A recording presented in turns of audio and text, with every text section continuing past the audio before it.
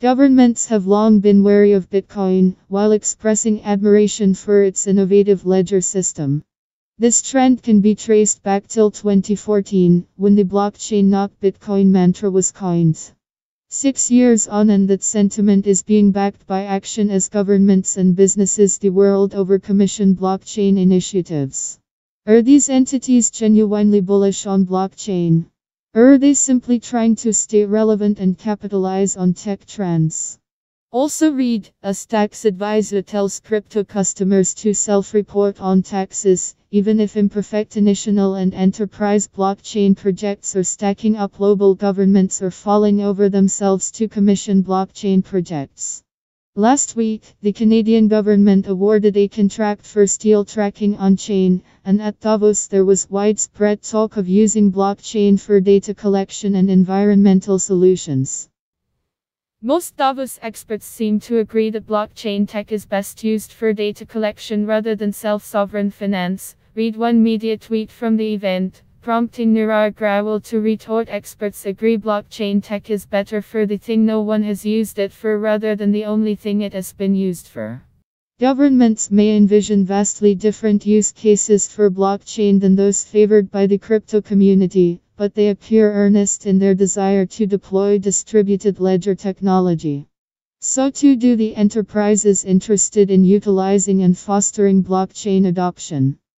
In addition to the Canadian government inking a $130k deal for an on-chain steel tracking blockchain, the past week has seen Hyperledger launch a climate action special interest group dedicated to advancing DALT for governments and businesses to monitor emissions.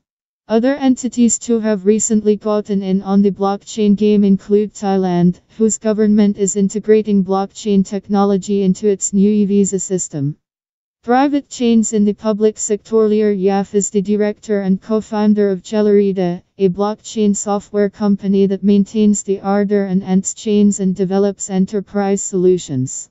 In his view, government-favored permission blockchain solutions alone cannot unleash the full potential of the technology since they ultimately depend on the goodwill of only a few parties. Yaf believes that broader blockchain adoption calls for the creation of hybrid solutions where the main consensus engine is public and decentralized, while specific applications, for example child chains, can be permissioned for specific use cases by specific actors. There are good reasons why governments are commissioning permissioned blockchains as opposed to building on Bitcoin or Ethereum. The trustless nature of public ledgers, and the difficulty of enforcing kick and AMLR anathema to agencies seeking DALT solutions with compliance baked in. As CoinDesk Davos CryptoFans. Wallater observed, crypto and Bitcoin are still dirty words, but blockchain, its neutered cousin, has been fully assimilated by the global elite. The question is whether government adoption of. You can read full post on CryptoFans. News, link available in text below.